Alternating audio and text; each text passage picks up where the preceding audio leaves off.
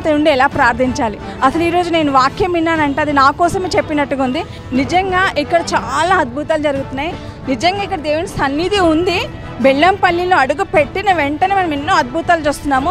నేను గుంటూరు జిల్లా నర్సాపేట నుంచి వచ్చానండి. ఈరోజు ఈ బెల్లంపల్లిలో ఈరోజు ఆరాధన అనేది జీవితంలో ఎంతో దుఃఖంలో ఉన్న వాళ్ళకి లేవనెత్తే విధంగా ఈరోజు వాక్యం ఉందండి.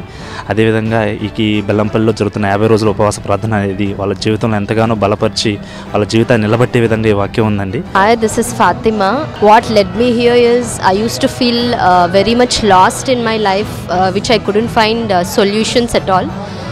Which had led me here, and I found Jesus' love in this place. He makes you feel that you are loved, and there is lot much of confidence which gives you to lead your life ahead.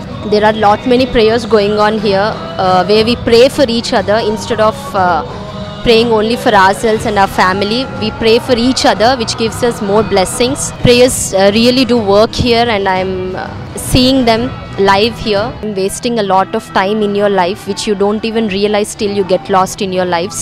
Get ready to change your life here, and Jesus is always there to lead you wherever you are lost in your life. Never